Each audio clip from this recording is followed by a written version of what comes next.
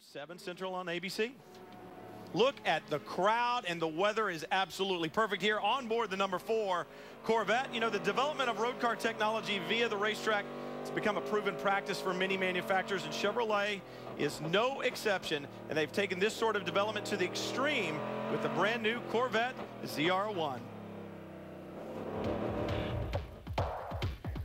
Technological advancements from the race program filter down into street cars like the Corvette ZR1. Where allowable or on a test track, that car can do 205 miles an hour, making it the fastest production-built Chevrolet ever. And Doug Fehan, it might just also be the most technologically advanced Chevrolet ever. Advanced performance is what Corvette is all about. And for 2012, we've upped our game. The ZR1 with the new PDE performance package features Michelin Pilot Sport Cup zero-pressure tires and lightweight cup wheels. And what about traction control?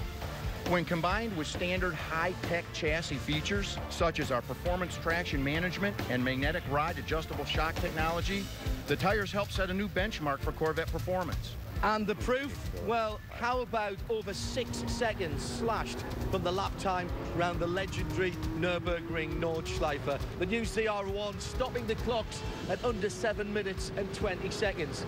If you'd like to see that lap in full, go to YouTube/Chevrolet, where you can also learn all about technology transfer from the track to the street.